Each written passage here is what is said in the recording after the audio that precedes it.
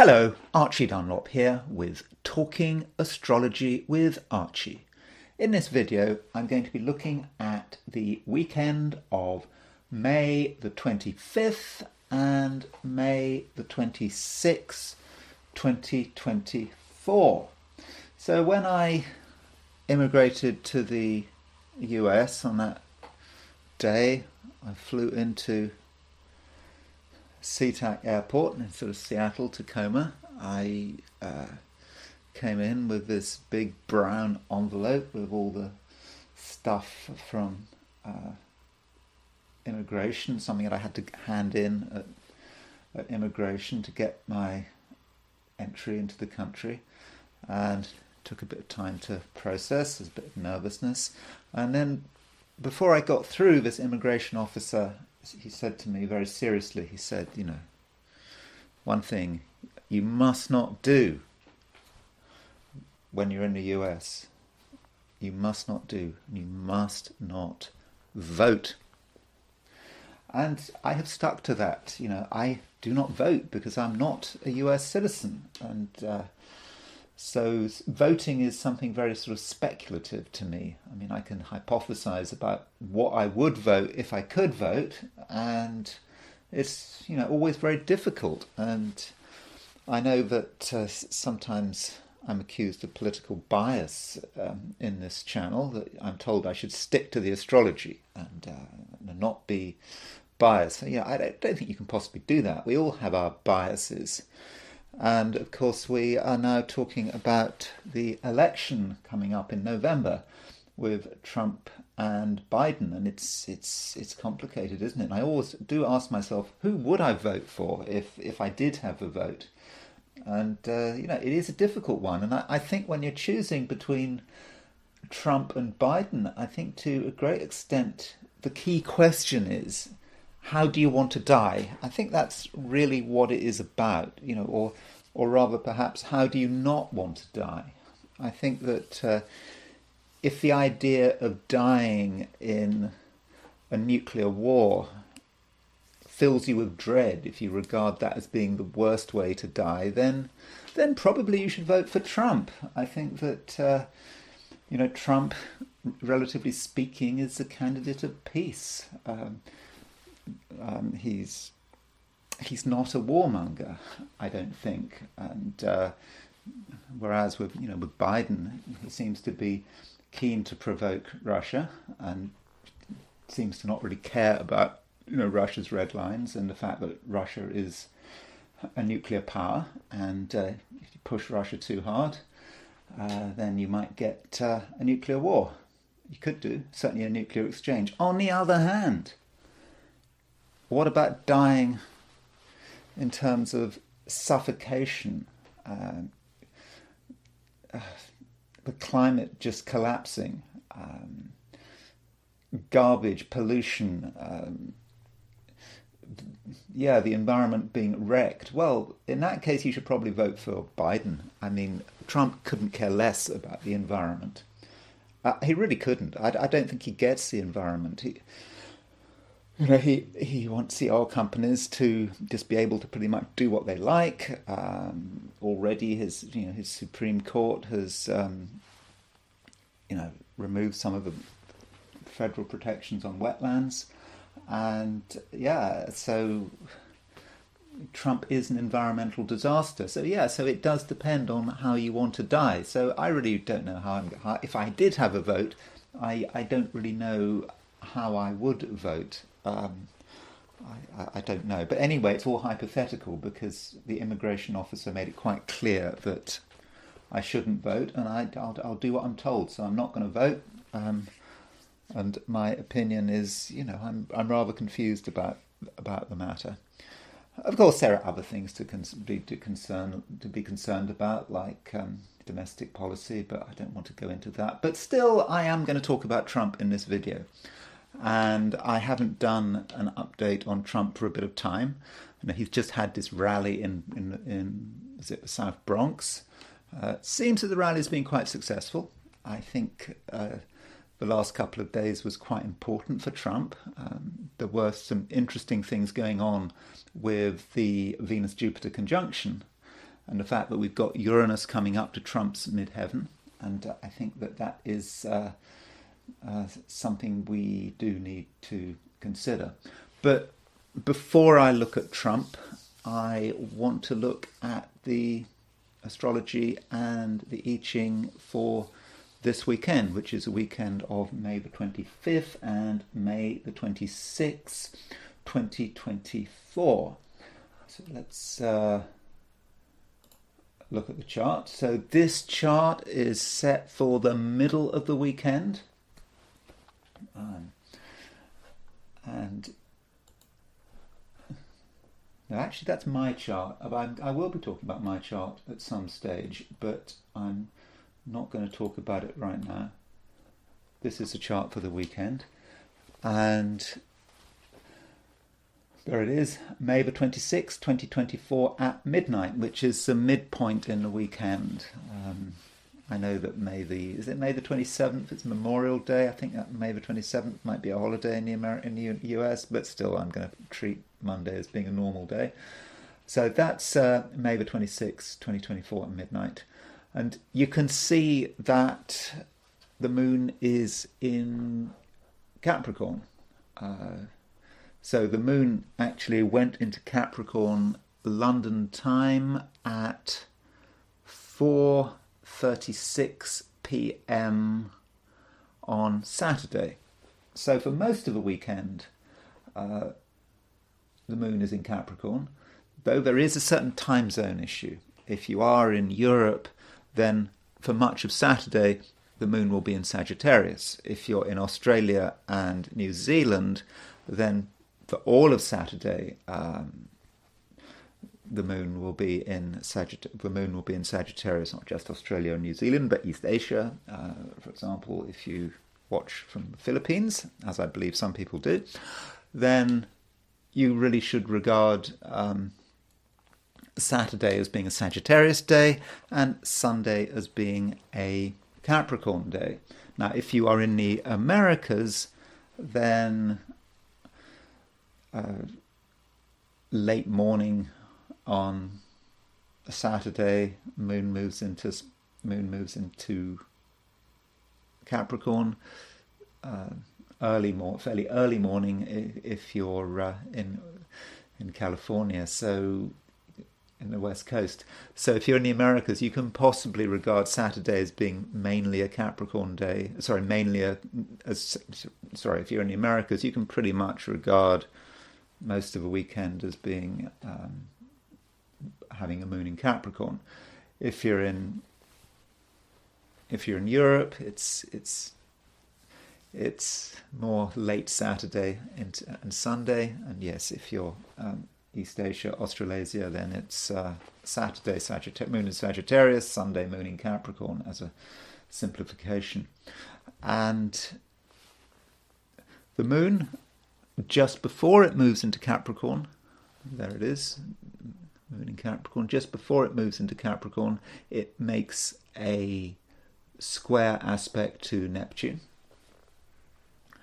So on Saturday, particularly early Saturday, there could be a little bit of uncertainty. You know, moon in Capricorn is trying to make sense of things. Sorry, moon in Sagittarius is trying to make sense of things, has some big ideas, some interesting ideas, but perhaps might get the wrong ideas. That is a possibility. And also on Saturday, we have Mercury semisquare Neptune, and I think we can really regard that Mercury semisquare Neptune as being a feature of the whole weekend. So Mercury is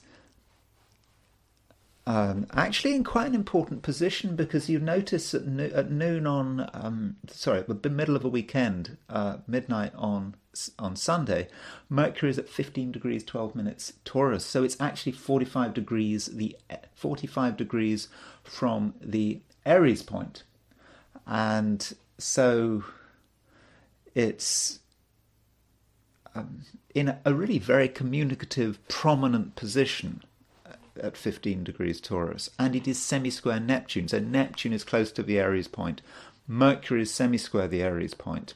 And so with that Mercury semisquare Neptune, people are going to be saying a lot of stuff, and there's going to be a lot of lies flying around this weekend, no doubt about it. So if you listen to what people say, don't take what they say at face value. And I think that we may misunderstand what's going on. We may be deceived. We may be the ones do the deceiving. And information from official channels should not necessarily be trusted. Countries, politicians, organisations, they're just going to be full of themselves. We could get the idea that we're dealing with lie machines, and I suppose you could connect Mercury semisquare Neptune with fake news,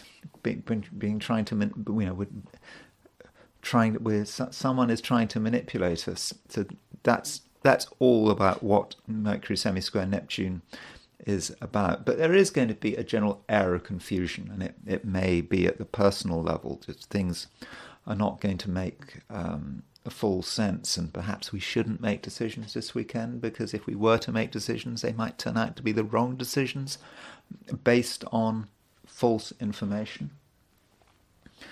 Now, on Sunday at midnight London time, just as Saturday moves to Sunday, Jupiter moves into Gemini. I've talked about that already. That is a big change. Jupiter moves out of Taurus into Gemini. And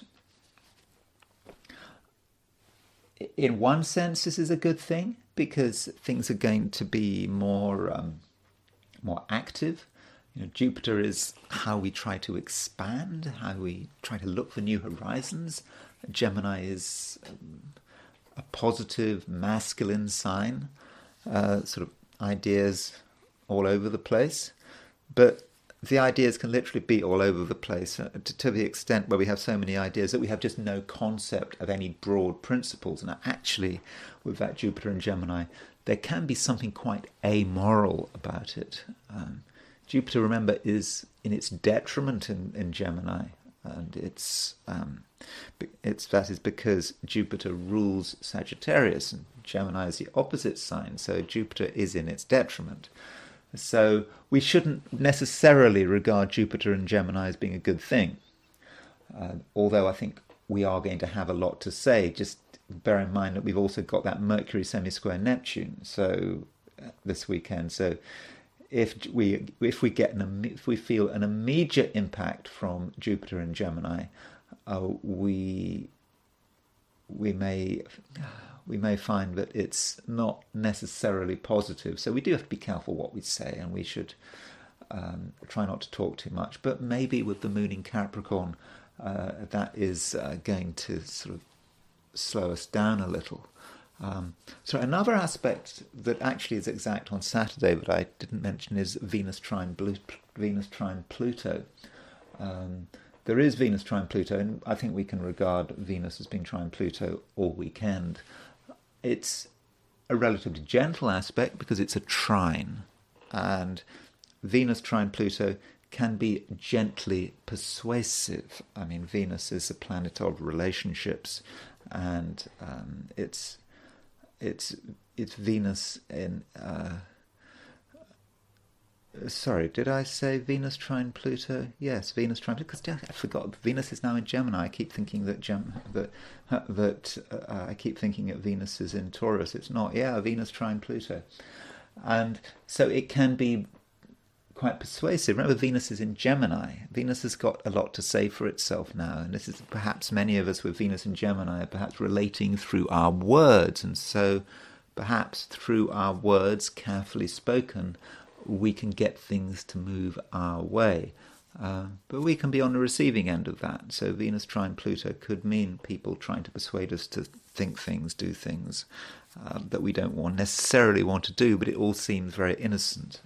So that is something to be aware of. Venus trine Pluto could also be about a different view about money. We often forget that Pluto is a planet that is connected with money.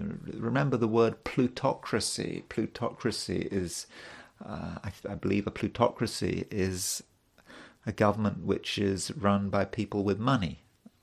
So that comes from the word Pluto. Pluto is about money. It can be about buried treasure. It can be a concern about what we have and what we don't have. And perhaps with Venus trine Pluto, we can relate to people in a way that could be to our benefit financially. Also on Sunday, the moon in Capricorn makes a trine to Mercury, and that may bring things down to earth. I mean, okay, Mercury might be semi-square Neptune, but Mercury is also in Taurus, and perhaps moon in Capricorn trine Taurus may help bring things down to earth. And some of these deluded ideas I've been talking about, perhaps we can find a way around them, and we can actually start to focus on the things that matter, the details and the facts that matter. And so that's the main aspect on Sunday. So overall, I would have said that Saturday is probably a busier day astrologically than Sunday. And Sunday, there may be a sense that there is less going on. Turning to the heliocentric picture, I mean, this is really just to show you what it looks like. I tend not to look at it beforehand. I should really be looking at it beforehand to kind of prepare myself, but here it is.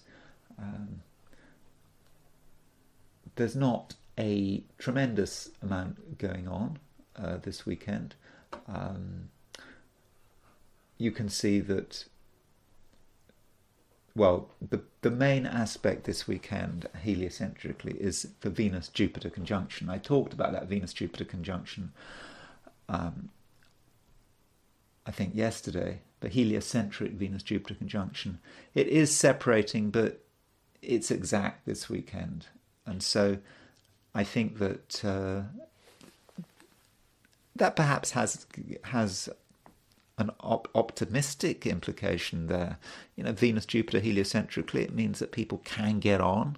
It's very positive, it's very optimistic, and we can be happy.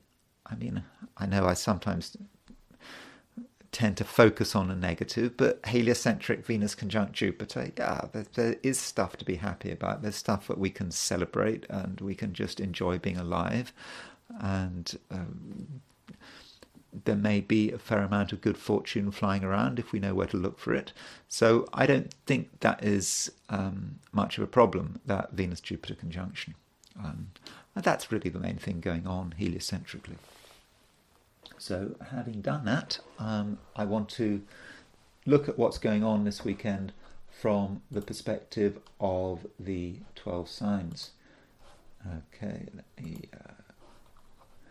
do that. Okay, that's back to the geocentric picture, and these are my forecasts for the 12 signs for the weekend of May the 25th and 26th, 2024. Aries. Things are starting to change. Recently, you have felt that you did have a lot of energy at your disposal. You didn't always know where to put that energy, but it was certainly there, and perhaps you were started to become aware of many different possibilities, and there might have been a certain tendency to scatter that energy, and I think you've still got that to some extent on Saturday. So on Saturday, you might be thinking, what should you be focusing on? You may trip yourself up a little bit on Saturday by deciding that something is important, and then sort of realizing that it's actually not as important as you thought, and you could actually end up putting a lot of energy into something that is actually a complete delusion. So do watch out for that. And at the same time, many Arians are going to perhaps find their voice over the weekend. You may realize that or decide that it's all in the message. There's a lot to say, and you perhaps want to say it now. But you do have to be a little bit careful about what you say and how you say it, because you could be a little bit hasty.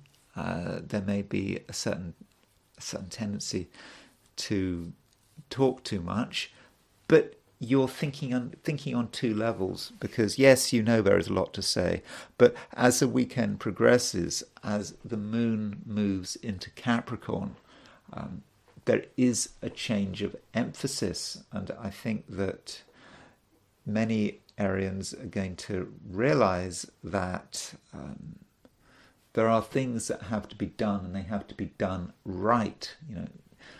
Moon, when it's in Capricorn, is moving through a high-profile sector of your chart, a sector that's often connected with advancement and what you're trying to achieve.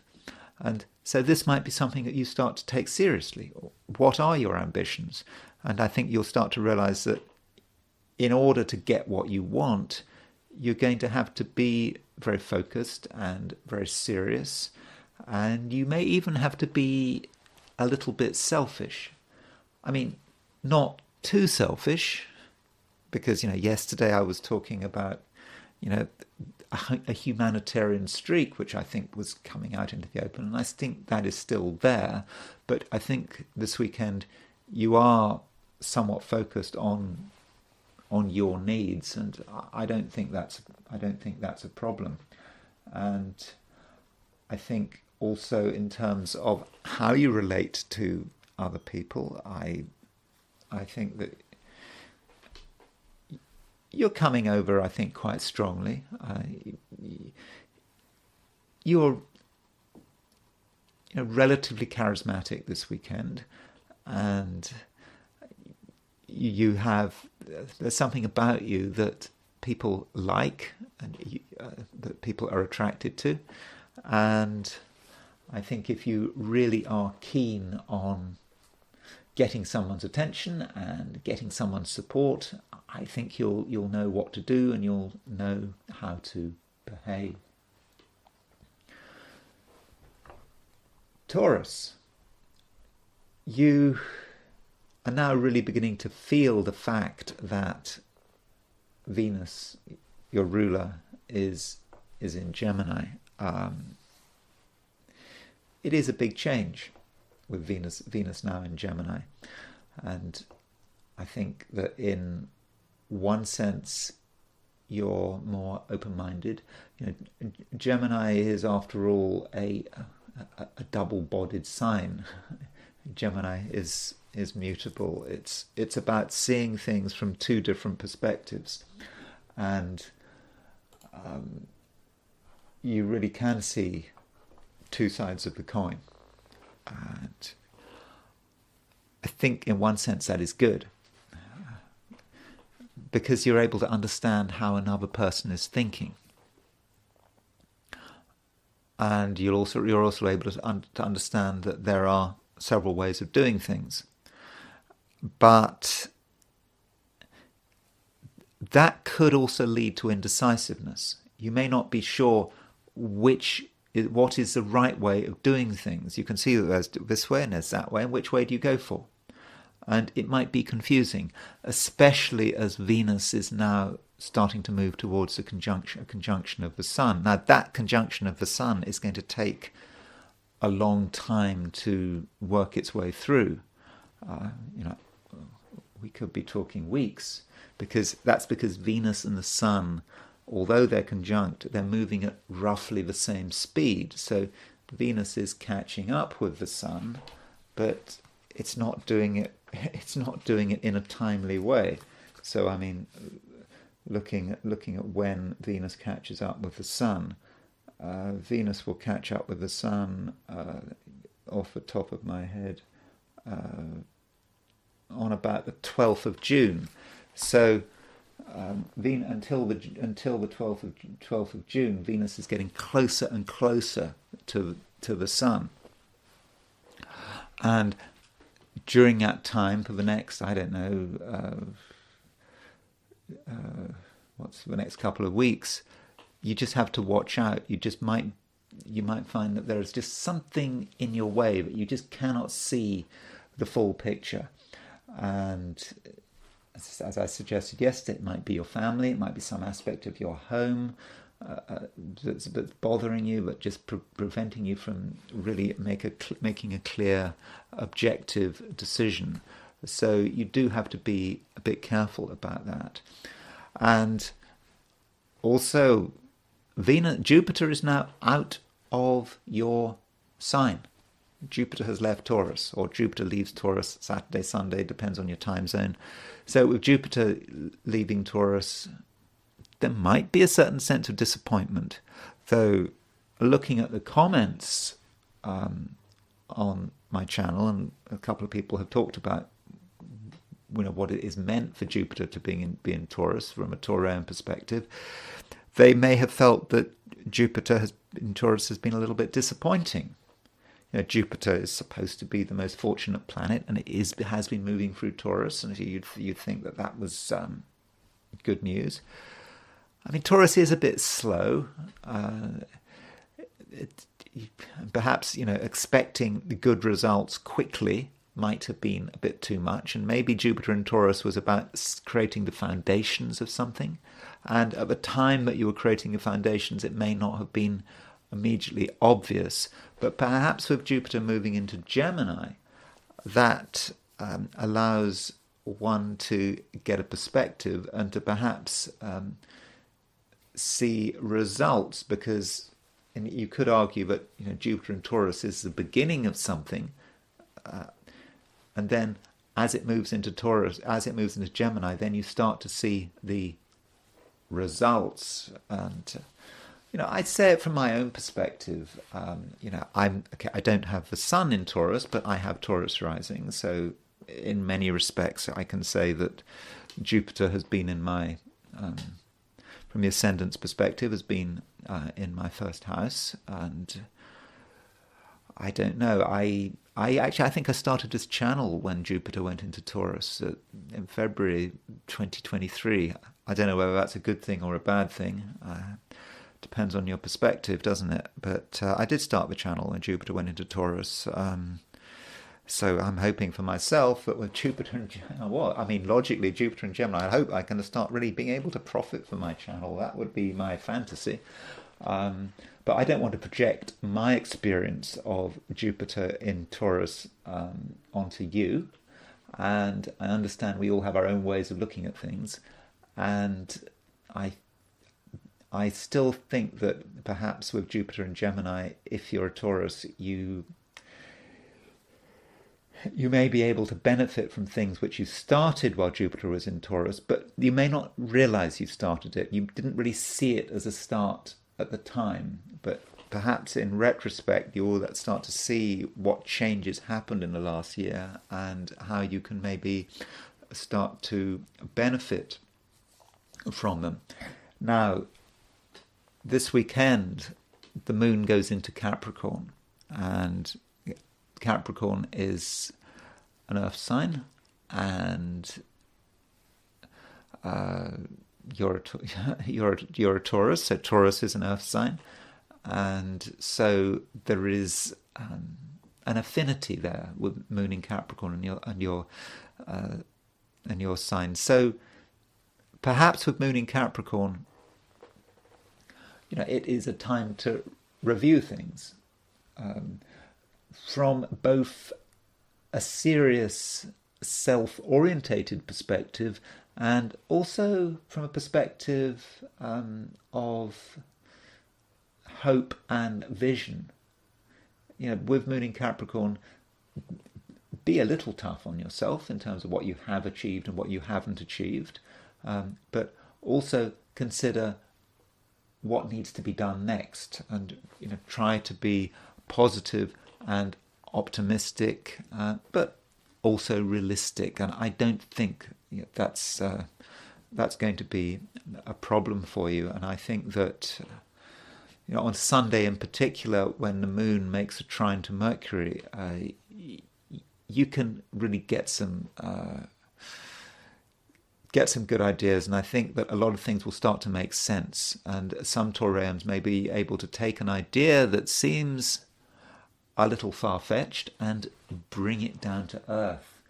And I think you may be helped by a trine between Moon and Uranus, which is, I think that's Moon trine Uranus is going to be more about Monday, but the Moon is making a trine to Mercury and eventually making a trine to Uranus, and perhaps you may get some inspiration which you can bring down to earth and actually use in a way that can benefit yourself, benefit you. And that's a good thing. Moon in Capricorn is a little bit selfish, and that's okay.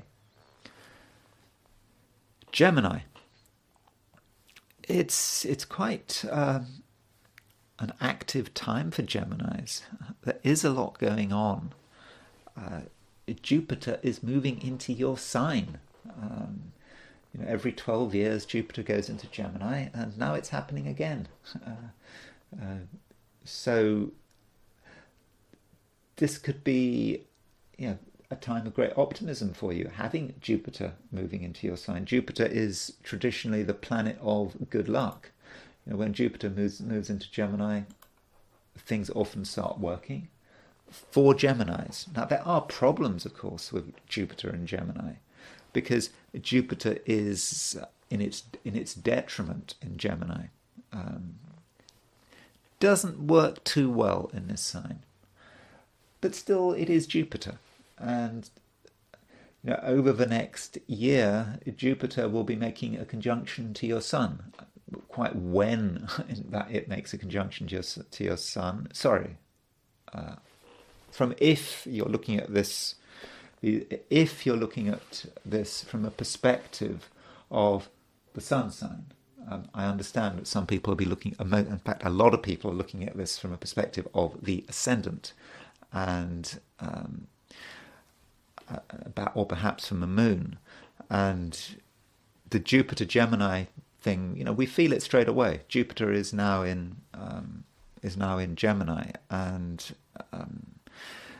I think whether you're looking at it from a perspective of the Sun or the ascendant or the Moon, the point is Jupiter is now in the same sign as the Sun or the Moon or the ascendant. And I think we get an immediate lift with Jupiter moving into Gemini, and we can start to see the possibilities. And for many of us, it might feel that we've spent,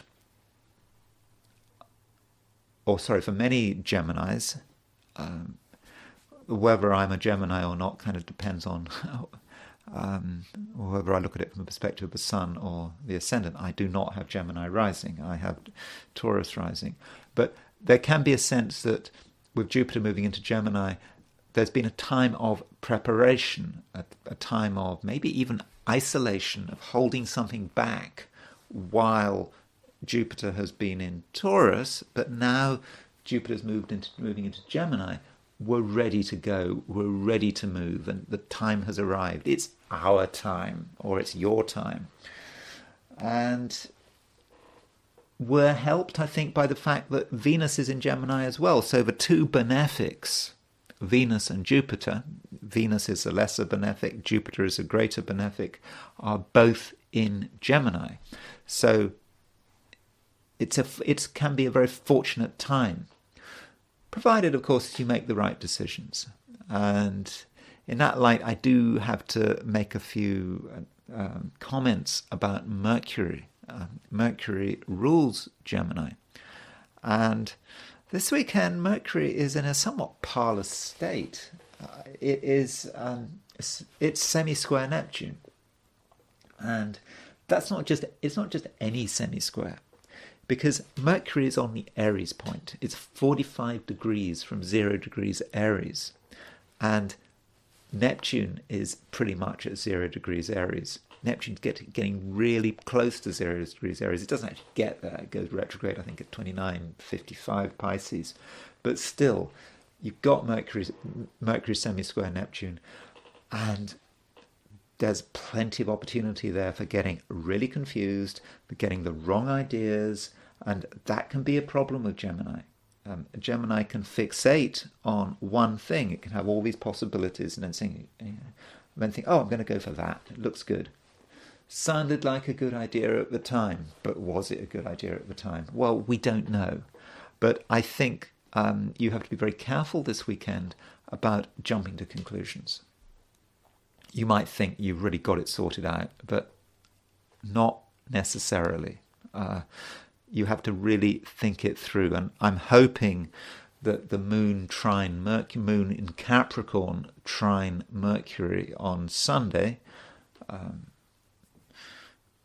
actually it could be on Monday if you're in Australia or New Zealand, but that moon trine Mercury is going to encourage you to really think things through and really, hold back, think things through, ask yourself, is this a good idea? Really work it out.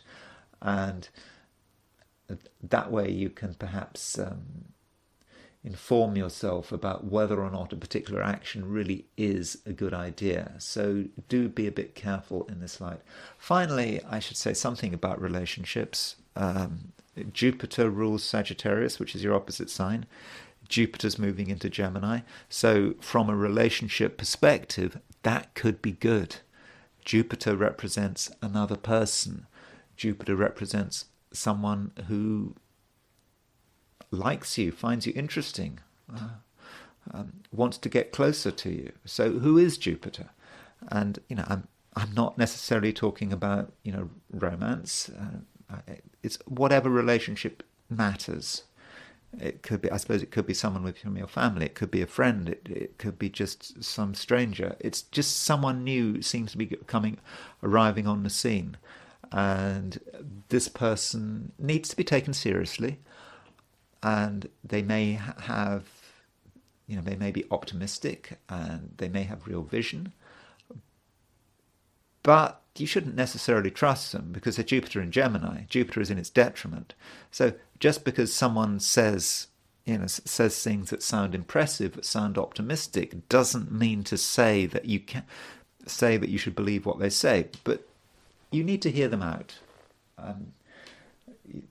Jupiter in Gemini can represent someone who is good for you, can represent, I suppose, someone who is bad for you. It kind of depends on the situation. But do look out for someone who is represented by Jupiter in Gemini, who could be a larger-than-life person. Although it could be someone you already know. Because, Jupiter has just changed sign from Taurus to Gemini. So maybe someone perhaps you already live with, or you might even be married to them, they'd suddenly become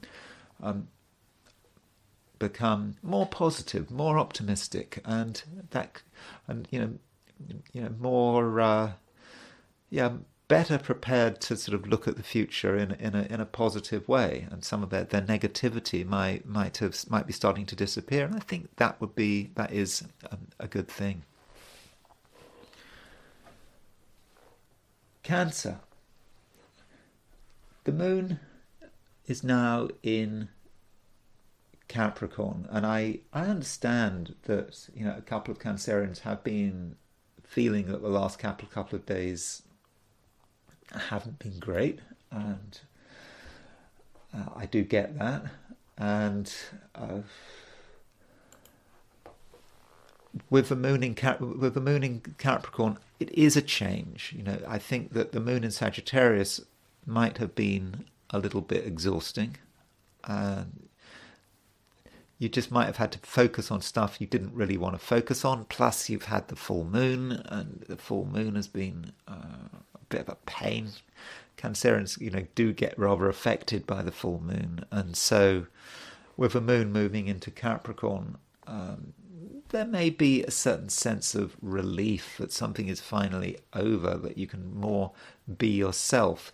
Now, I understand that Capricorn and Cancer are opposed to each other, yet there are certain similarities between Cancer and Capricorn. I mean, I think that both signs, even though they are opposite each other, they do understand the importance of security, and I think that the general atmosphere with Moon in Capricorn is going to be sort of more reassuring. And at the same time, the Moon in Capricorn, you are going to have to take into account what other people are doing and what they're saying and how they're behaving, and you will realize that other people's actions will have an impact on you. But really, I think this needn't be a problem, especially as on Sunday we get we get a trine aspect between the moon and Mercury, and so with moon and Mercury,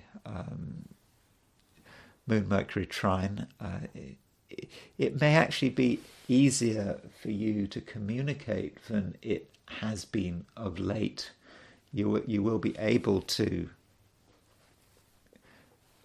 get your message across, and I think the reason you'll be able to get your message across is because you're going to be able to understand another person. You'll be able to understand what makes them tick, what's important to them, and because of that sensitivity, you'll be able to speak to them in a really sort of no-nonsense way, and I think that you'll be able to get results. But communication can happen on many different levels, and if you're trying to persuade someone to do something, then you have to think about how you're going to persuade them and what the best approach might be. And it's possible that you have to be quite subtle about it, not be direct. I think it is important not to be direct. You don't have to say it as it is. You can imply things, and those implications will be understood. So there's no need to be too over the top today. I mean, a lot of other people will be over the top, but I don't think you will. And I think that you'll also understand, with that natural Cancerian emotional intuition, that not everyone can be believed. I think that will be quite clear to you.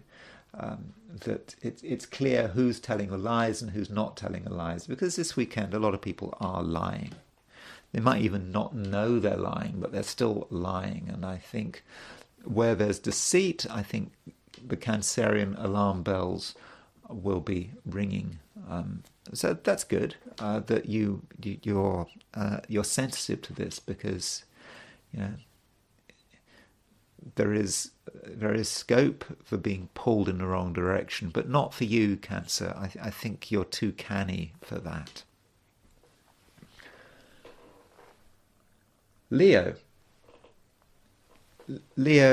you are starting to feel the impact of the moon moving into Capricorn, and it is a change. Of course, when the moon moves into Capricorn, does depend to an extent on your time zone. It might be on Saturday, it might be on Sunday, but still the moon is starting to move out of Sagittarius into Capricorn, and that is a change. I think that with the moon moving into Capricorn, you are going to have to take things more slowly, or rather, I think it would be best if you were to take things more slowly.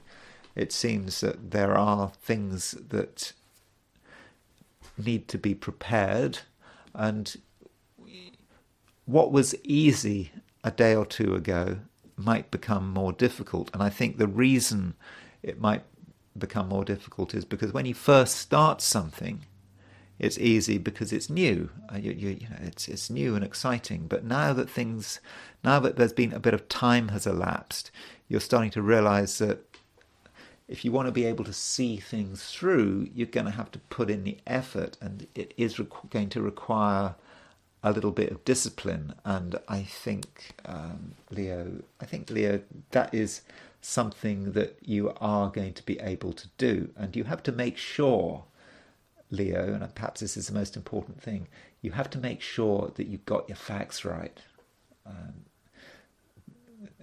Not so long ago it didn't matter. But now it does matter. And, one reason it does matter is because Mercury is making a semi-square to Neptune. And sure, you might have ideas about where you should be going, what you should be doing. But with Mercury semi-square Neptune, you have to consider whether or not these ideas can be trusted. There's a real possibility that you've misunderstood something. Or in certain situations, you may have been perhaps overly vulnerable to flattery, or you've taken what someone says to you at face value, when in fact it's complete garbage. It doesn't seem like garbage at the time now, but it if you really think about it, and if you give yourself the time to think about it, then I think, Leo, you will realize what you're dealing with, and you'll realize that you've perhaps got some false information.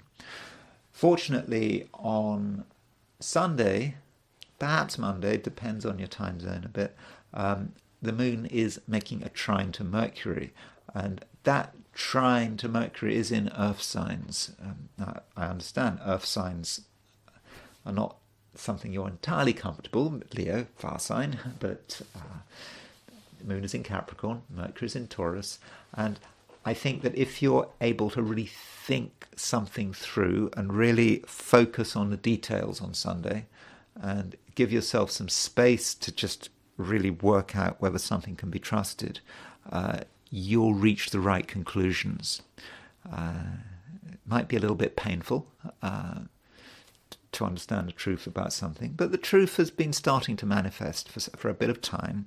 Remember a couple of days ago we had the full moon, seeing a little bit of truth coming in with the full moon. Full moons are always about truth, and I think with that moon sext trine Mercury on Sunday, towards the end of the weekend into Monday, I think that things will really start to click. Though I want to try to end on a bit of a positive note, and we can't deny that Jupiter has gone into Gemini, and so Jupiter's going to be in Gemini for the next year, and that Jupiter in Gemini does allow you to benefit from your social life and to meet new people and to have plenty of variety. I think in many respects the next year could be quite exciting, all things being equal, and it's a time to be thinking, not just about what you are trying to achieve, but also why you're trying to achieve it. And there may be a lot of thought about what your hopes for the future are. So really concentrate on that over the next few months as Jupiter establishes itself in Gemini. And you might have some really quite interesting revelations, but don't scatter your energy too much with Jupiter and Gemini.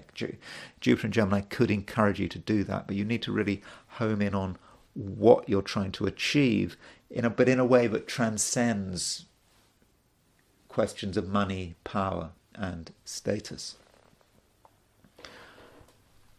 Virgo. Mercury is the ruler of Virgo, and I think we really do need to focus on what's going on with Mercury, because this weekend things are going on with Mercury which you do need to be aware of. And Mercury is making a semi-square with Neptune. Mercury is also on the Aries point, so by a 45-degree aspect, because Mercury is at 15 degrees Taurus this weekend. So that means that it's 45 degrees from 0 degrees Aries. So with Mercury at 15 degrees Taurus, you really do need to think about the information coming in and the quality of the information coming in. And, also you're very focused on your place in the world. The Aries point is about the world in general. I think that you're perhaps more sensitive than usual to what's happening in the world, not just in your immediate environment. And so I think that you may be concerned that things happening out there are going to affect you. So, for example, if you're in the UK, you're thinking, hold on, there's going to be an election on July the 4th. How's that going to affect me? It could affect you. It will affect you. People often say, oh, change of government, it doesn't make any difference. It always makes a difference. Always makes a difference. I know people talk about uni parties and so on. Changes of government are not trivial events. And it looks like there is going to be, if you're in the UK, but it's going to be a change of government. It's going to impact you if you're a UK Gemini. That's for example. You don't have. It's even if you're not in the UK, Mercury in 45 degrees from the Aries point does mean that political processes, social processes are going to have an impact on you, and you're going to know they're going to have an impact on you. It's going to be obvious, and there could at the same time be a little bit of concern and worry about it. After all, Mercury is semi-square Neptune, and Neptune is moving on to the Aries point. And I think in some respects it is good that you're having these concerns and worries because you're preparing yourself, but you don't want to be overwhelmed by it. It's easy to be overwhelmed by these social events, to think that they're just so important that you can't think straight, and getting obsessed by the news. And so you don't want to confuse yourself. You don't want to overreact, because I think with Mercury semi-square Neptune, there may be a certain tendency to overreact, and that's not something you want to do. And you shouldn't reach conclusions this weekend. Try not to reach conclusions, especially on Saturday. Though on a more positive note, Neptune is a planet that is associated with spirituality and with higher powers, and with Mercury making a semi-square to Neptune, I think that you do have access to higher powers, things happening up there in the cosmos, and it could influence you. And okay, you could be overwhelmed by it, but if you keep some perspective there, I think that from a spiritual point of view, it could be quite a powerful weekend when you start to really understand the processes going on out there, and perhaps how you might be able to respond to them. And then turning to Sunday, perhaps Monday, depending on your time zone, the moon in Capricorn makes a trine to Mercury. Now that is fortunate, because the moon in Capricorn, it's in an earth sign. Mercury's in Taurus, that's an earth sign, and of course Virgo is an earth sign. And so I think that moon trine Mercury may help ground things, and I'm kind of hopeful that you may be able to think things through and work out what needs to be done, and just get a general feel for what's happening, and being able to sort out the information. That's always an important thing for Virgo, to be able to sort out the information. Yeah, there's a lot of information coming in. A lot of that information is wrong. Some of it is distorted, and some of it is really crystal clear, totally accurate, and you need to be able to differentiate between that. And I think that is something that you're going to be able to do. One final point, Jupiter's moving into Gemini. Overall, that I think could be quite a fortunate event, because Gemini is a sign connected with status, how you perceive yourself in terms of advancement. And so perhaps with Jupiter and Gemini, for some Virgos, it may bring new opportunities as far as work, career, if that's relevant to you. but also just maybe about how you see yourself in society and how you see yourself advancing in society and making sense of society. And I think Jupiter and Gemini could help you in terms of working it out. I'm not going to go into any more detail about it now, but I will be returning to this theme of Jupiter, about Jupiter, what it means for Jupiter to be in Gemini for a Virgo, as I go through my daily forecasts. Over the next few months, I will be constantly going back to what it means for Jupiter to be in Gemini. So I will be returning to that theme quite a lot when I look at your horoscopes in the future. In the future.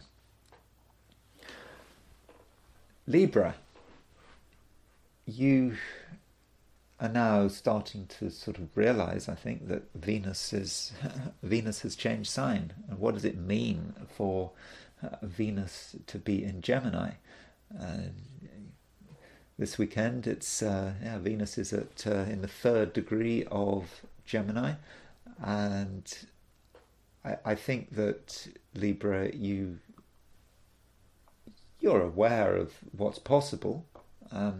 I think the world may be starting to become more interesting, not least because it's not just Venus that's gone into Gemini, it's Jupiter is going into Gemini as well, and that is a big deal.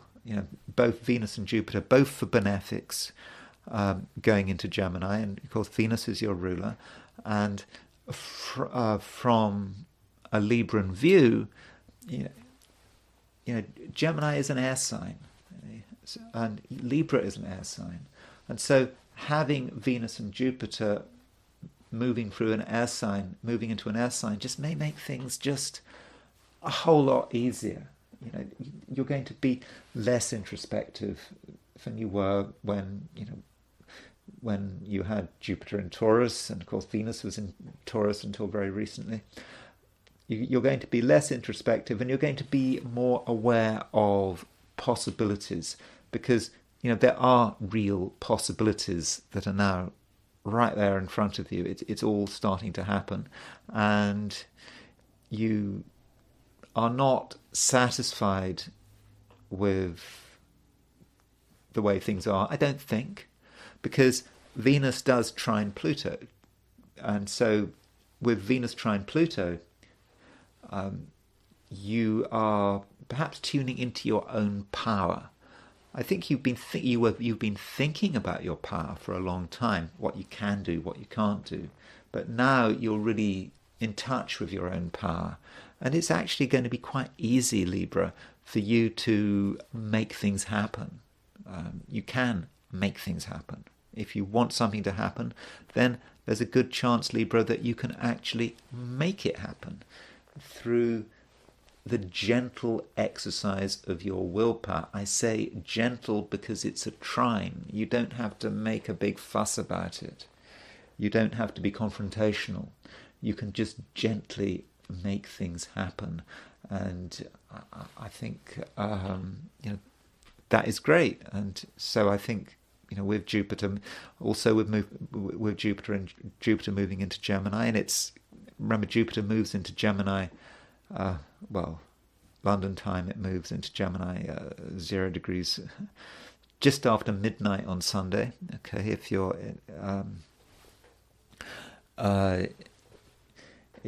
in Australia and New Zealand, it will still be Sunday. It'll be Sunday, later on Sunday. If you're in the Americas, Jupiter will move into Gemini on Saturday. Sort of Saturday evening, even late afternoon if you're in California.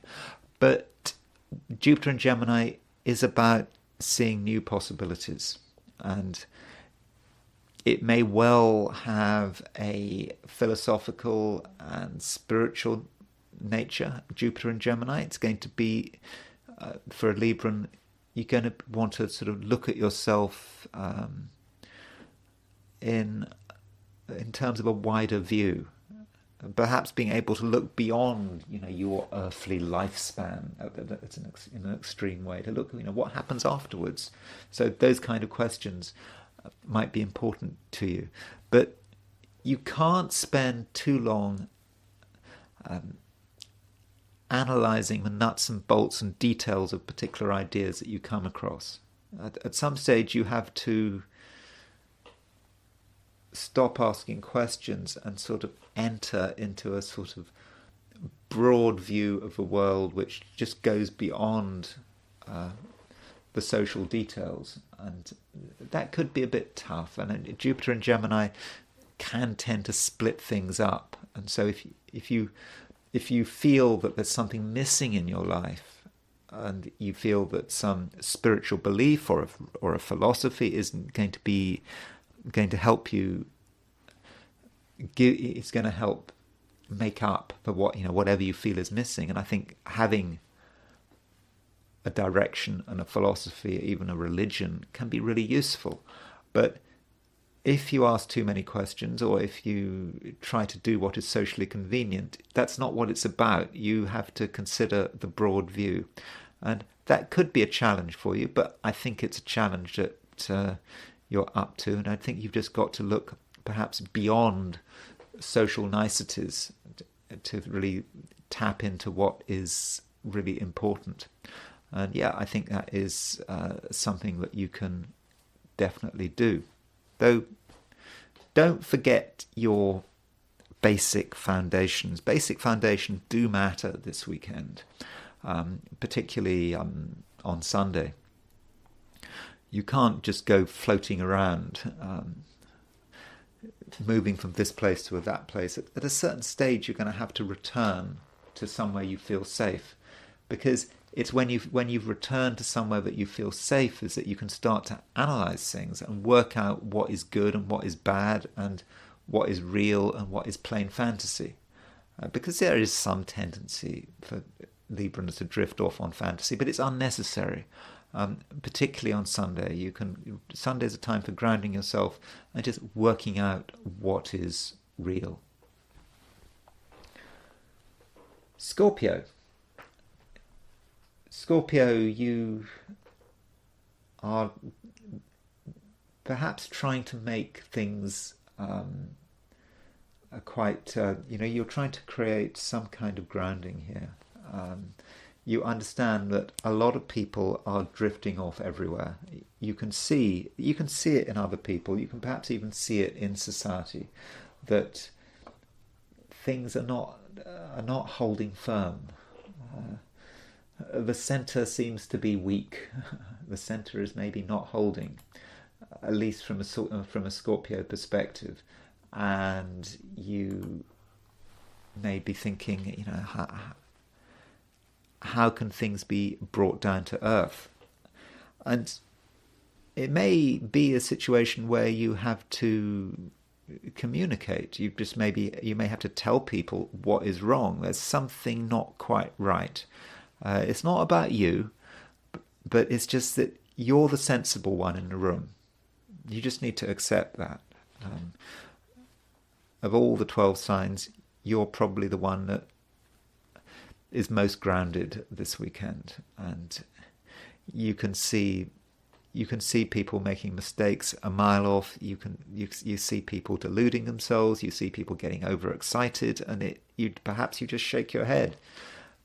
But I think that you can have an influence, and you just need to keep your focus. Just keep focusing on the things that matter. Keep explaining the important details. It seems tedious. It may well be that other people are going to find you to be tedious, but that can't be helped. We're thinking about what you need to be doing this weekend. And I think that in the end, you will be able to get your message across. Though, do consider the possibility that there is a two-way process at work. Yes, you are trying to influence the world around you, but the world around you is trying to influence you. Now, there's no reason why you can't be influenced in a constructive way, but a lot of the information that's moving in your direction probably can't be trusted, and you need to, make sure that you need to make sure that you're not being deluded. Yeah, even Scorpios can be deluded. So that's what I mean by this two-way flow of information.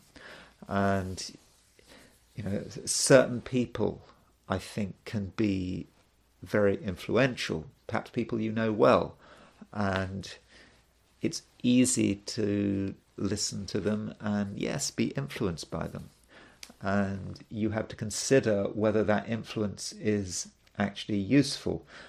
But overall this weekend, if you change your mind this weekend on the basis of what someone is telling you, then consider the possibility that you were wrong to change your mind, and actually that you were right all along. So really do consider that. And, with Mercury making a semi-square to Neptune, some people really are very confused. People you know very well, they're being influenced by the wrong thing, and you can see it, and you have to work out how to deal with it, because there is a lot of fantasy around. But fortunately, in terms of yourself, you benefit, as I said, from the moon being in Capricorn. The moon in Capricorn is going to ground you, and it's going to make sure that you have the right ideas. And if you're able to think things through in your own way, you will, I'm sure, reach the right conclusions. Sagittarius. Jupiter is your ruler, and Jupiter is changing sign. And that, I think, is a big deal. So Jupiter has been in Taurus for the last year. In fact, I think over a year. And Jupiter in Taurus, from a Sagittarian perspective, it might have been a little bit boring. It might have felt that there was just work to be done, having to engage in things that are rather tedious. So I'm hoping that over the last year, Sagittarius, you did get some sort of valuable insights about your health and well-being. So think perhaps about the last year and what realizations you had about your body and your health, and ask yourself, did you put those realizations into practice? I think you realized that certain things were bad for you, and you maybe made a resolution to change them, to change habits, change bad habits, perhaps introduce new and healthy habits. So think back about those resolutions and make sure that you put them into practice if that is medically appropriate. I'm not here to give medical advice, I must make that clear. So that was one aspect of Jupiter in being in Taurus, but it was a little bit boring. And it could have been a little bit boring, but with Jupiter now moving into Gemini, it does brighten things up. So with Jupiter, your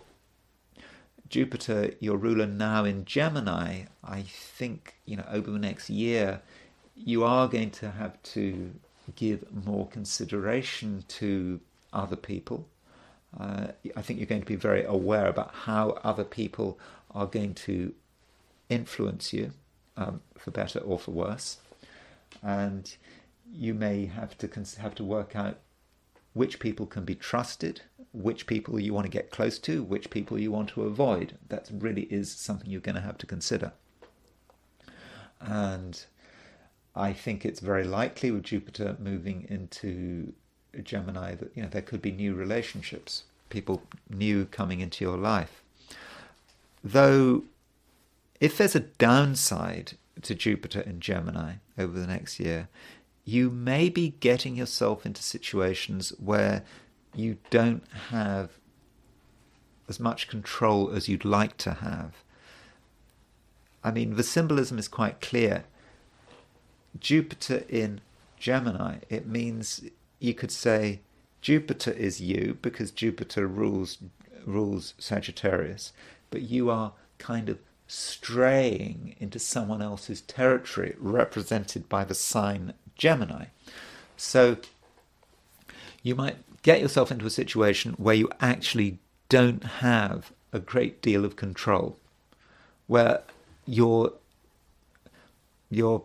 having to work with someone else's rules. Now, I'm not saying that that is inevitable. I'm just saying that it's something you have to be aware of. And it may be okay. Just because you're on someone else's territory and you're having to work according to someone else's rules doesn't mean it's a bad thing. It could be a good thing. But all things being equal, I think it is something that you actually have to be very careful about. And as far as this weekend is concerned, you perhaps have to be careful about other people as well, because Mercury is ruler of Gemini. Gemini is your opposite sign, and Mercury is semisquare Neptune. Some people who perhaps should know better seem to be quite confused, or they could be confusing, and I wouldn't take anything that anyone says at face value. You have to be a little bit serious. And with Moon in Capricorn, Sagittarius, you have to realize, what matters. I mean, one thing that matters is money. Moon is in Capricorn. From a Sagittarian view, Capricorn is very much associated with money. And so with Moon in Capricorn, money is something you need to be thinking about. And you need to be working out what you can handle. Are you spending too much money? Perhaps. But with Moon trine Mercury, that Moon trine Mercury is on Sunday, perhaps Monday if you're in East Asia, Australia, New Zealand. But that Moon trine Mercury does actually allow you to focus on the important things in terms of your finances, and that's perhaps maybe what you should be doing during the last part of a weekend. Getting everything in order. Might be a little tedious, but I think you'll cover a lot of ground, and I think that's something, Sagittarius, that you should be concentrating on. Capricorn, the moon is now moving through Capricorn, your sign, and I think that is very welcome. If I remember yesterday, I was a little bit negative when I was talking to you, but this weekend, as the moon goes into Capricorn, things are going to get easier. Now, when the moon moves into Capricorn, as I said when I was introducing the overall planetary picture, it does rather depend on where you are. In the Americas, it's sort of in the morning on Saturday. In Europe, late afternoon. In Australia and New Zealand, it's more about Sunday. So do bear in mind the time zone issue there. But with the moon moving into your sign, I think you're going to feel much more comfortable. You'll feel that you are in your comfort zone, and that you're better able to assert yourself because you just feel more in control.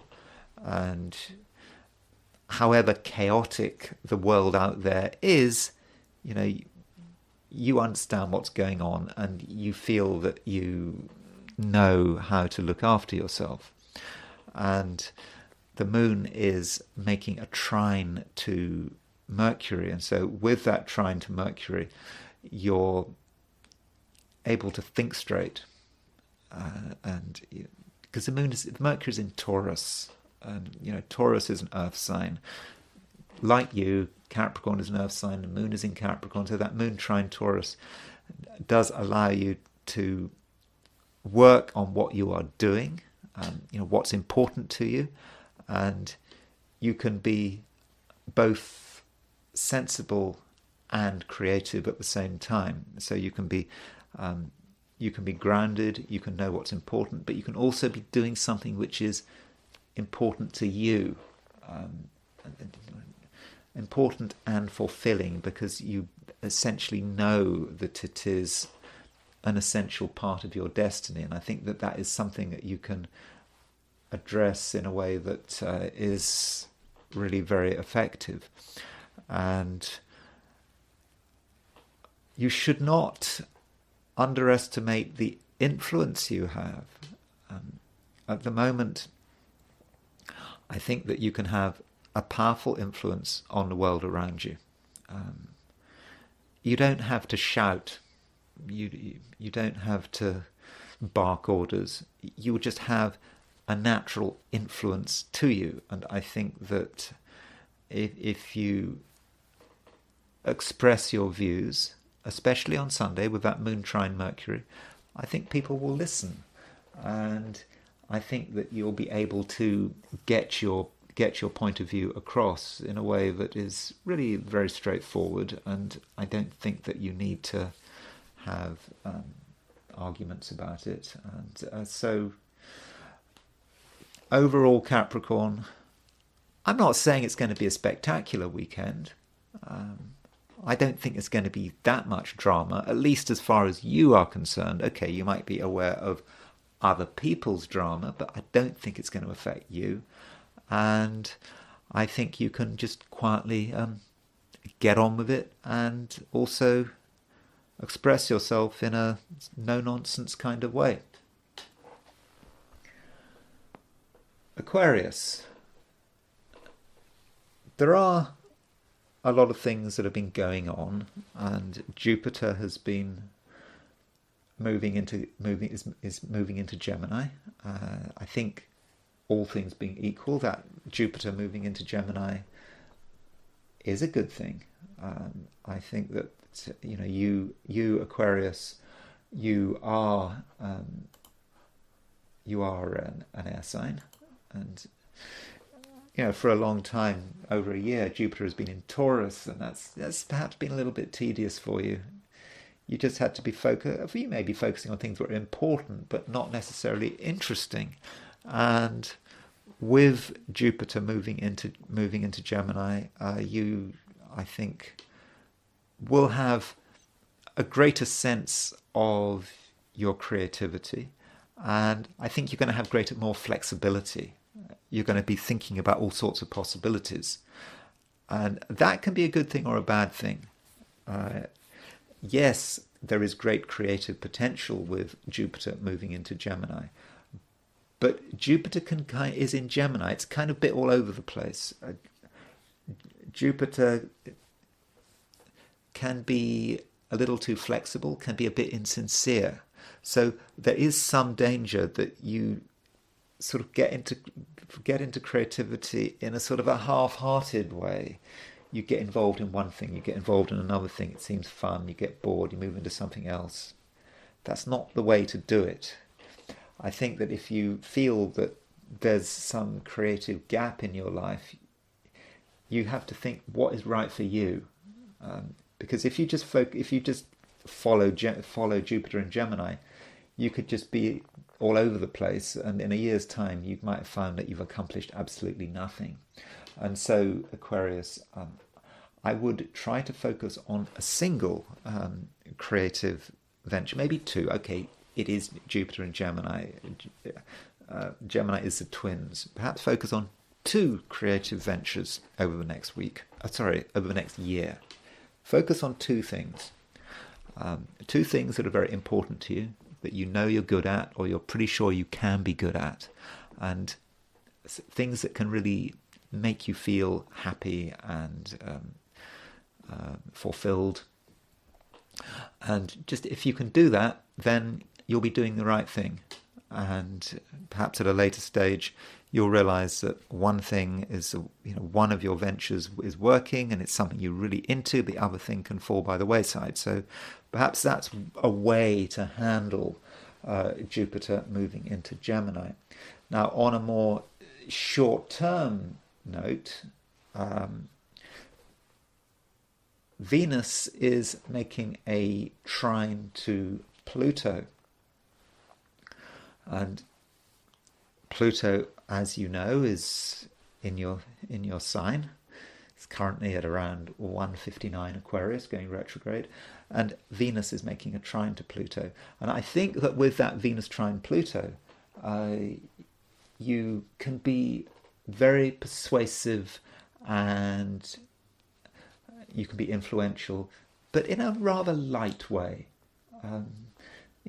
Not in a sort of power-hungry way, but just more about, discussing your ideas, telling people about your ideas and what's important to you. And I think people are going to just listen to you and think, actually, you are a fun, interesting person.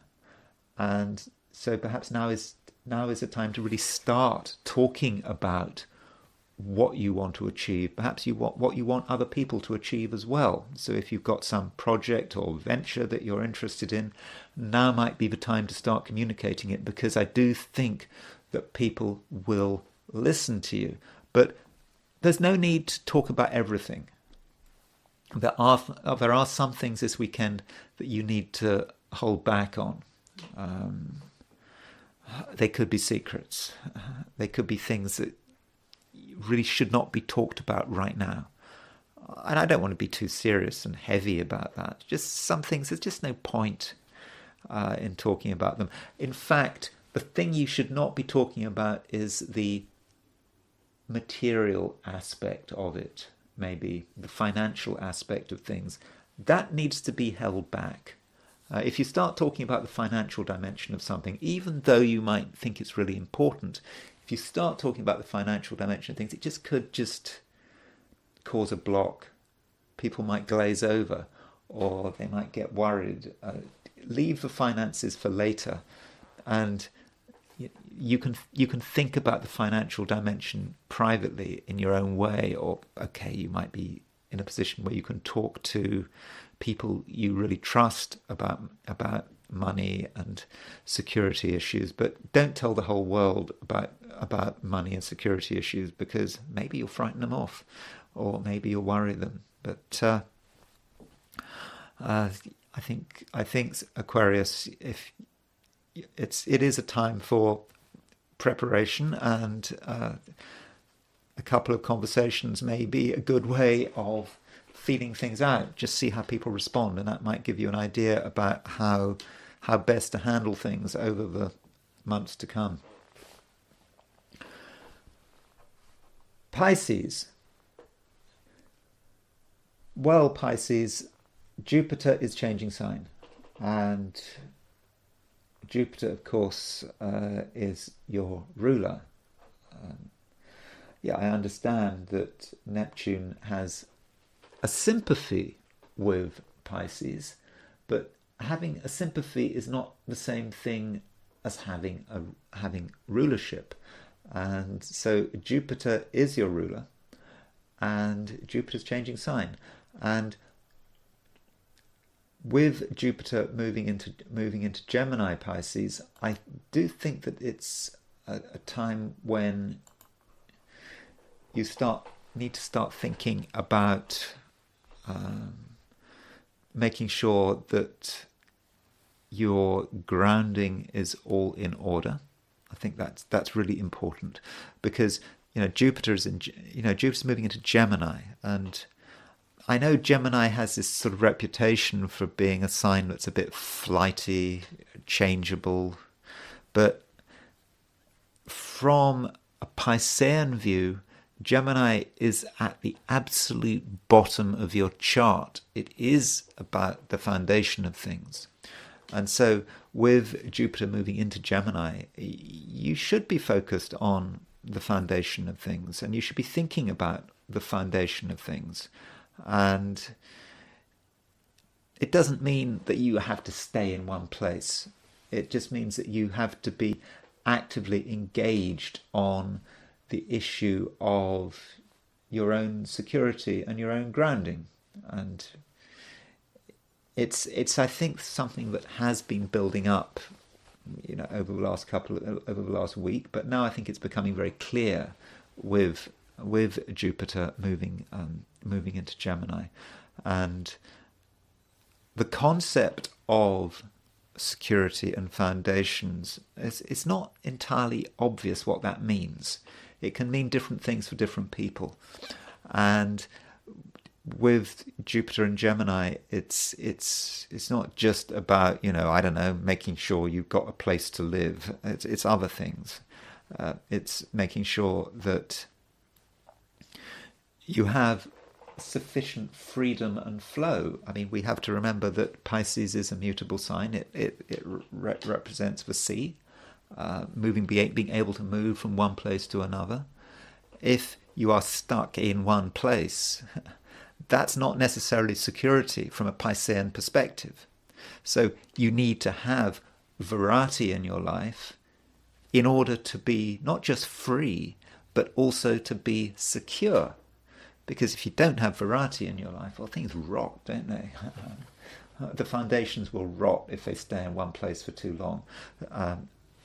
Because we're looking at things, again, from a Piscean perspective. So you need to give yourself that freedom and perhaps that intellectual and cultural freedom, because that's important. Really, it's important. It's important to who you are, and in the process, you possibly shouldn't be listening too hard to what other people are saying. I mean, particularly this weekend. Other people I don't think are to be trusted. Not because they're necessarily untrustworthy, but because other people are just all over the place. With Mercury, it's semisquare Neptune. And if you allow other people free rein this weekend, it would be a recipe for chaos, because they're going to be coming up with all sorts of stuff that is going to, it's just going to completely overwhelm you. So I do think this weekend you need to keep your own counsel and make sure that no one person has too much influence over you, because some people just really don't seem to know what they're doing, and if you follow their lead, there could be trouble. But from your perspective,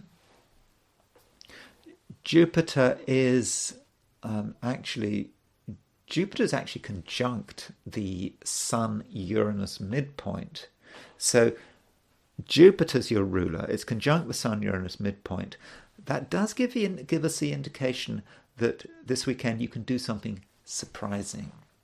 Sun-Uranus is about, I suppose, suddenly expressing your views, suddenly doing something perhaps that no one was expecting. Suddenly your identity is there. People realize who you are, what you want, and it comes from nowhere. Of course, it doesn't come from nowhere. It comes from you. It comes from your heart. It comes from your soul, and it just appears. And other people, with their nonsense, perhaps with their lies and their confusion and all that kind of stuff, they suddenly see the reality of you. And when they see the reality, everything changes, and perhaps in an instant, you are the one who is in complete control. And those are my forecasts for the weekend, and I am now going to look at the weekend from the perspective of the I Ching. And so I asked the question, what is the weekend going to be like for those watching the I Ching segment of this video? And the first hexagram I got was hexagram 45, which is gathering together. So gathering together would indicate that for many of us it actually could be quite a sociable weekend. There are going to be people to meet, people to talk to.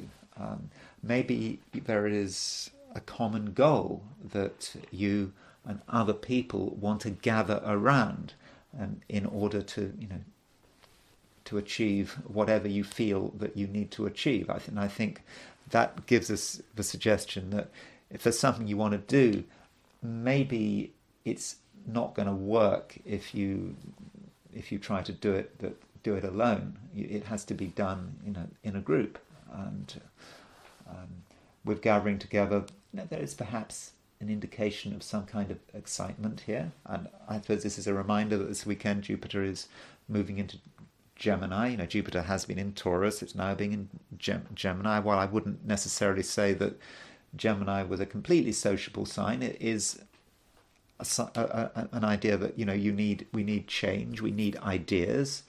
Jupiter in Gemini is about ideas, and so perhaps gathering together is about bringing these ideas together, and you need to do that. You need to talk to people and see what they have to say. Now there are 3 moving lines here, and the first moving line is, so this second line from bottom moves, and so this second line from bottom is saying, don't try to contrive your social life too much. Don't say to yourself, oh, I want to be sociable, let's see who I'm going to meet. I'm going to go through a diary and I want to talk to these people, this people, and this people. It's instead, the I Ching is telling us that there are things happening, things are out there. The wheels are working in the cosmos to bring people together who naturally should be together. So if you're supposed to be with someone or with a group of people, you will naturally come together. You will naturally gather together without you having to use force. So in that sense, I think that you can allow the universe to do its work. The universe will naturally bring you and the right people together without you having to think about it. Now, if you think about it too much, then you might gather together with people who are just inappropriate, who aren't actually doing you any good. So maybe you should trust the universe a little bit. I suppose ideally one should trust the universe totally. Although we shouldn't forget that there is semisquare Neptune. That could, we don't want to delude ourselves here, but just let things naturally happen. And then the third line moves, and the third line from the bottom, and the third line moves. Yeah, things are starting to move, but there may be a feeling that if we are with other people, if you are, I don't know, if you're at a party, or I don't know what you're doing, if you are socializing this weekend, or even if you're not socializing, if you're just, I don't know how people meet, on social media or on the internet, or however you're meeting people, however you're interacting with people, there may be a certain sense that you just feel a little bit isolated, that you're divorced from the center of attention, and that might concern you, but it shouldn't concern you, because really all you have to do is, if you feel yourself to be isolated and that you can't talk and you can't communicate and the people around you are not on your wavelength, you just need to you need to identify one person who seems to be in control, who seems to be perhaps the leader, inverted commas, quotation marks or whatever, and talk to them. You need to just talk to one person and interact with that one person, and then you form a link with that person, and it will be easier than you think, because remember, everything is natural. It's not about being contrived. And you communicate with one person, you get on with that person, and then everything fits together, and you are no longer isolated. And that leads to the fourth line, and the fourth line from the bottom moves, and it's just it's all about a state of mind. It's all about an attitude. It's about you thinking about the common good. You're not thinking about yourself, and your unselfishness is quite clear, and people just gravitate towards you naturally. And so I think in the end, with these fourth line, there may be a bit of a wobble where you think you're isolated, but I think that you will really be able to really benefit from this gathering together, people coming together. And this leads to another hexagram, and that leads to hexagram 48. Now, the interesting thing is that yesterday, on Friday, I did the I Ching, and I got the well then. I got the well again. And so that means the well must be important to you. It must matter. Remember, the well is about something that is always there.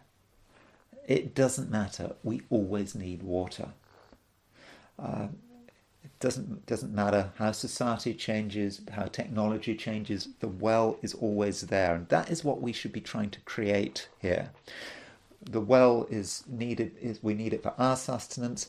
We need it for society's sustenance, and so the well is something that we can always use, and that's perhaps what when I talked about when we were talking about the gathering together in the previous hexagram. That's what we're trying to do. We're trying to create a resource, not just us, but other people, a resource which we can rely on in the future. So it doesn't matter how society changes. It doesn't matter whether people move or people change their minds about stuff. It's just always there. So what is it? What is that thing that you need to create that's always there for you? It could be friendship. It could be a source of income. It could be very literal. It might be, I don't know, if you have the opportunity, planting stuff in your garden, which you can always use. Doesn't matter what inflation is doing. You've always got fresh vegetables in your garden, or it could be something like that, something that everyone can use all the time. Maybe not just you. So do think about that, and I think this perhaps particularly applies to Sunday, maybe, because the first it's an I Ching for the weekend. So gathering together might be more about Saturday. The well might be more about Sunday, but just do consider how you and other people can come together and create something that is going to be always there for you, or perhaps repair something. So perhaps something in the past had always been there, and it has sort of fallen into disuse, and it just needs to be brought back online. And now, having done the I Ching, I want to consider American politics. And so Donald Trump made this, had this rally, I think, in South Bronx. And before I talk about his chart, I just wanted to point something out about the Venus-Jupiter conjunction, because the Venus-Jupiter conjunction is really quite important, not just in terms of Donald, but in terms of a couple of his supporters. Now let me just show you what I mean by this Venus-Jupiter conjunction. So, that's the chart for Thursday. That's a chart I did for Thursday when I was doing the horoscopes for Thursday, and you see there was a Venus-Jupiter conjunction when he did that rally. Now, two things happened around this time. One thing I already mentioned. Nigel Farage pointed out or said that he wasn't going to stand for Parliament because he wanted to help Trump with the election. And if you remember from Nigel Farage's chart, there is Nigel Farage's chart, and Nigel Farage has his Venus at 29 Taurus. So with that Venus-Jupiter conjunction, and Nigel Farage has his Venus in the 9th house, which is very much associated with foreign stuff. He's got Venus in the 9th, whether you use Placidus or whole signs. So Venus-Jupiter, that represented his commitment to Donald Trump. But someone else made a commitment to Donald Trump. Someone else said that they were going to vote for Donald Trump. And that was Nikki Haley.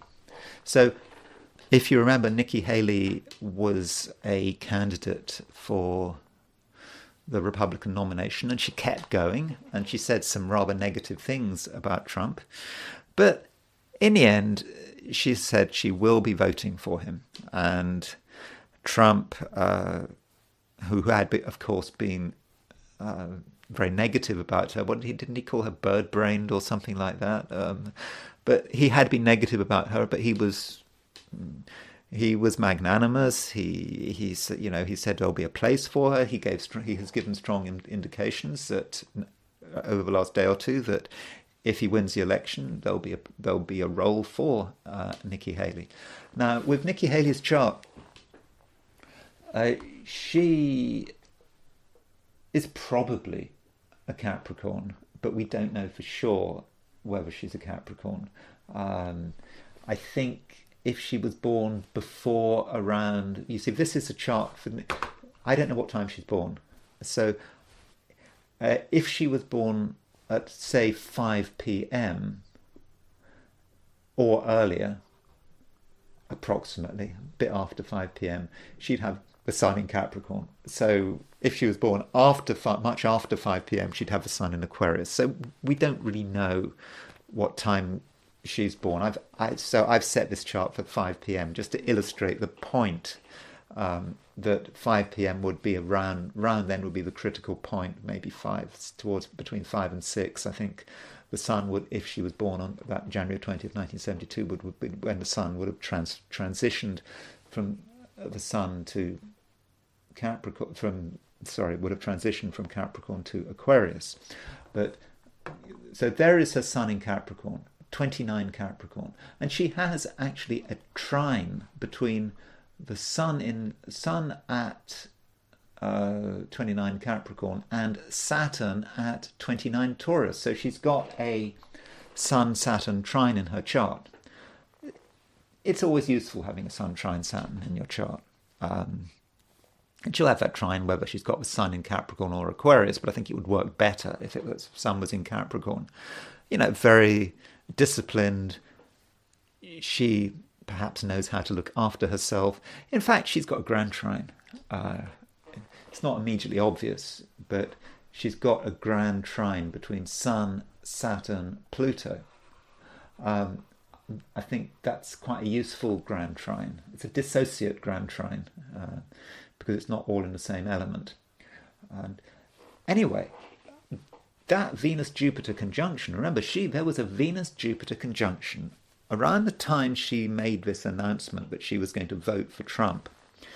And because I think she said Biden would be far, far worse. That Venus-Jupiter conjunction was at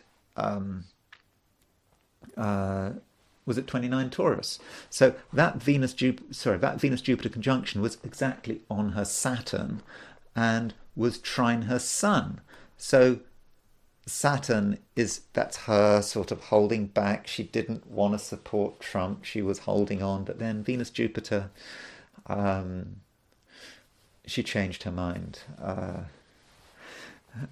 Maybe it was an I don't know, maybe it was an I love Big Brother moment for her. I don't know. But anyway, Venus-Jupiter, the Venus-Jupiter conjunction on her Saturn did release it, and I think that's when she made the decision. And I was looking at, I was just having a feeling about Trump and Nikki Haley, and the fact that both of them responded to the Venus-Jupiter conjunction in very similar ways. And it seemed to be a little bit of a good omen as far as Trump's campaign. But I'm still not ready to say that Trump's going to win. I don't think so. I don't think I'm ready to say that. I'm not ready to say that. And I think later in this video, very soon, I'll be perhaps explaining some of my problems here. By the way, I should say that there are a number of ways in which you can try to forecast the result of an election. And astrology is not the only way. You can actually try to forecast the result of an election by looking at how Democrats are behaving. With all of this legal stuff, this way they've been really trying to get at Trump in his terms of get at him legally. I think Mitt Romney very correctly said that if Biden had just not prosecuted, had really ordered the federal prosecutions against Trump to end, if he'd put pressure on some of the state prosecutions, he would have been coming over as a big guy, and Trump would have been coming over as a little guy, who benefited from Biden's largesse. But Biden just couldn't do that. I suppose he's too petty to do that. But the very way in which the Democrats are reacting, they are reacting as if Trump is going to win.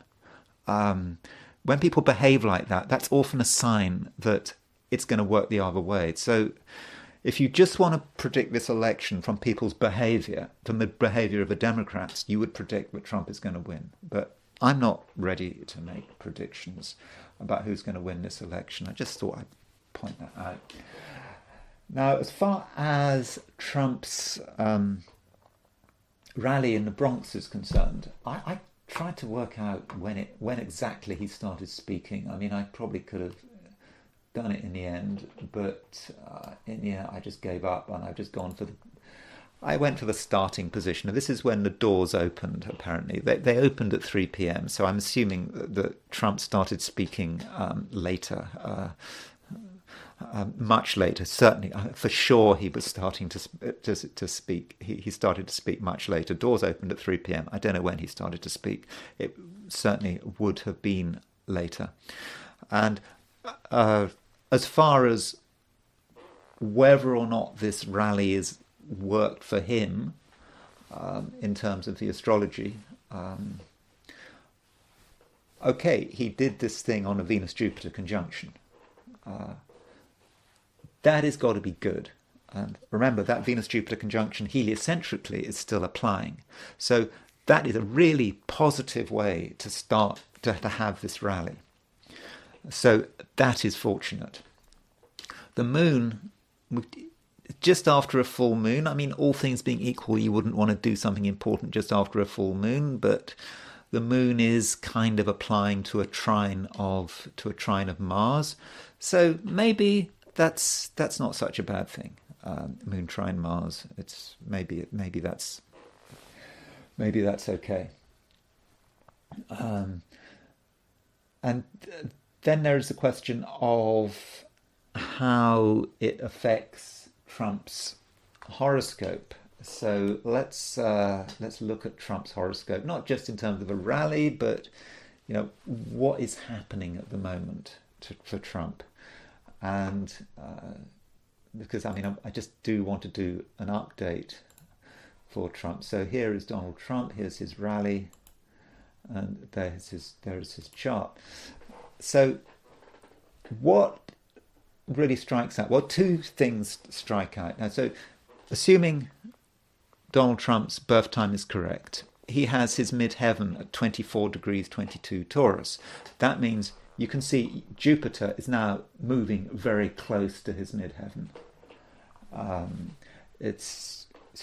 Not Jupiter, Uranus. It's really putting him in the spotlight in a big way. And it's going to get stronger over the next month. So we're going to see more and more about what Donald is doing. So that's the first point. Secondly, we have got this conjunction between Venus and Jupiter. If you were to apply if you were to take it's a long time since I've used that house system, but the equal house system, Venus and Jupiter, that Venus-Jupiter is exactly square his ascendant. You see, he's got his ascendant at 2958, and that square angle really does relate to the equal house, the 10th the 10th house in the equal house system, and so it's really hitting it. And so I do think that Venus-Jupiter conjunction has a really strong 10th house feel to it. And it's just so interesting that he had that rally with Venus-Jupiter conjunction square his ascendant at the time when Nikki Haley has said she's going to support him. And of course, we had Nigel Farage's said he's going to help. I wouldn't underestimate Nigel Farage. Nigel Farage is just, I know he's a foreigner, but I wouldn't underestimate his ability. And I just thought it was symbolic that some things are perhaps starting to work for Trump. Maybe I'm exaggerating it, but that Venus-Jupiter conjunction, I think, was really powerful for Trump. I think this short term certainly is really going to help him, and I think that rally was very useful in terms of his campaign. So there are some positive things to look at in terms of Trump. Now, I do not believe, as I've said before, that you can predict who's going to win an election on the basis of a horoscope. Because if that were to be the case, parties could just choose leaders who had good horoscopes. Then there'd be a race to see who could find the leader with the best horoscope. Can you imagine it? It just doesn't work like that. You've got to look at wider collective issues. And I think that my big concern as far as Trump, one of my big concerns is his solar return. So here is Donald Trump's chart. By the way, let me just show you what his equal house system chart would look like. So if I used equal houses,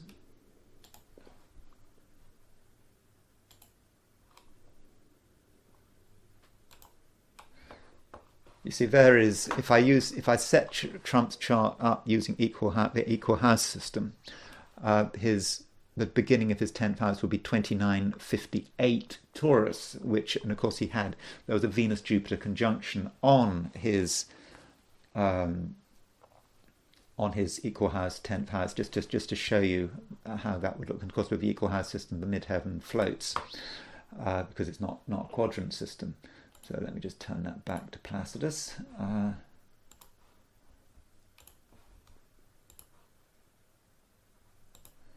Okay, so I want to look at Trump's solar return for 2024. And I've looked at this chart before, and I really don't like Trump's solar return for 2024. Not at all. The problem with Trump's solar return is there are two big problems. He's got the moon is opposition Saturn, which is not good. Moon applying to Saturn. That doesn't sound good. Okay, Saturn is close to his midheaven. And the moon is kind of making this T-square. You've got moon opposition Saturn, and then it's hitting his sun and his Mercury. So Sun-Mercury conjunction, square Saturn, and then moon is making an opposition to Saturn, and then it makes a square to Sun and Mercury. I think that does worry me to an extent. If you're interested, here is his converse solar return set for 78 years before he was born. I think I have looked at this chart before, set for 1868. That's a more interesting chart because we have Uranus on the midheaven. And he's got Jupiter on the descendant, Jupiter square Uranus. I suppose that could be relief. You could say, well, that's him. This is a chart for him winning. Could be. Uranus on the midheaven, a sudden surprise. So that's certainly a possibility.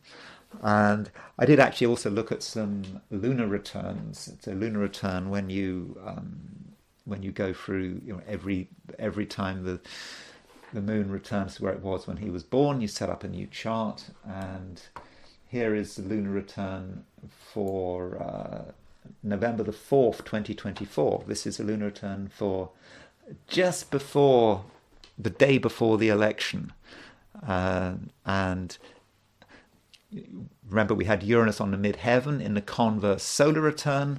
We've got Uranus on the ascendant when he was in this lunar return. Plus we got Moon conjunct Venus. That's possibly quite useful. So the lunar return does give a mixed picture. So, but I don't know. Maybe that lunar return is okay, that Moon conjunct Venus. But as I said, I'm not quite ready to sort of make decisions yet about, or I don't think I ever will, probably. I did finally want to just go back to his... I did want to consider his Vedic chart. So, yeah, let's just go to his Vedic chart. And I think this Vedic chart may give us an idea about perhaps where Trump is at the moment. So at the moment, Trump is in his Jupiter, he's in his Jupiter Dasha, and his Jupiter Dasha started in November 2016. Just as he was elected president in 2016, his Jupiter Dasha started, and it's a 16-year Dasha. And so we could say that Jupiter, but Trump being at the top of flight of American politics, it started in 2016, so we could say, well, it would end when the Jupiter Dasha ended, which is 2032, which even if he won, that would be after his second term had finished. Overall, Jupiter Dasha seems to be working quite well. Now, Trump's weakest planet in terms of his Vedic astrology has this counting system, Shad Bala, six ways of looking at strength. You give it a number, and the number here, you can see that Saturn gets a number of 0.59. Saturn is far and away Trump's weakest planet, and there he's got Saturn in the 12th house. So there's the ascendant. So he's got in his Vedic astrology, he's got Saturn at 12. It's right at the end. It's regarded as being dead because it's right at the beginning of all these planets in Vedic astrology. They, some are dead, infant, adolescent, adult, whatever. But his Saturn is dead, and it's the weakest planet in his chart, and it's in the 12th house. So it's not good, his Saturn. And interestingly, he started his Jupiter Dasha in 2016, but he entered his sub-period of Jupiter, his sub-period ruled by Saturn, in 2019. And yes, he was president, but from 2019 through to July 2021, so that was a time where things really went wrong. It encompasses a time when, of course, he lost the presidential election. And he's currently in a period of Jupiter Mercury, and this lasts from 2021 through to 2020. Sorry, let's go straight. Jupiter Major Dasha, Ketu Subdasha. Now, all things being equal, that's certainly not easy, but we now see how it's working for him. It's difficult. His enemies are really coming out of a woodwork all over the place. This is how Jupiter Ketu is working, and it started in October 2023, and it goes through until September 2024, so it's going to be more of the same. But yes, his enemies are coming out of a woodwork, but what we already know, that he is surviving. He is, the polls suggest that he's fractionally ahead, so things aren't looking so bad. But then, September the 27th, 2024, he enters a new period, and that lasts until May 2027. And that period is Jupiter is the Mahadasha, and Venus is the Subdasha. And there is his Venus. His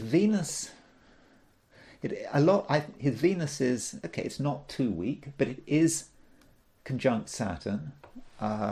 It is in higher degrees from Saturn, but it's in the 12th house. And I think a lot depends on, with Trump, whether or not he's going to win, is what happens after September the 27th. So it's that last 5 weeks or so, that last final run-up to the presidential election, that matters. So maybe Trump, even though, I mean, remember, he's got a solar return coming up, and that solar return may change his luck. I would have said in a negative way. But then from a Vedic astrology perspective, we could see further problems right at the end of September. But having on the plus side, if we get to mid-October and nothing bad has happened, then okay, things may be looking good for him. But I think over the next few months, if I were to be advising Trump, I would have said between now and middle of October, he has to be so careful. And yeah, October could be a critical month. So I would advise him to be extra careful, because things are looking good at the moment. But I'm just wondering how long ago they're going to stay good, because astrologically, this is where the flack, I believe, is going to start. But I must emphasize that I am not making any forecasts as yet about who is going to win the presidential election. Okay, that is all I'm going to say about Donald Trump. If you found this video interesting, I would be grateful if you were to like it. If you are not subscribed, I'd be really, really grateful if you were to subscribe. And if you want to buy me a coffee, there is a link in the description. So thanks very much for listening, and I hope you have a good weekend, and I will talk to you again very soon.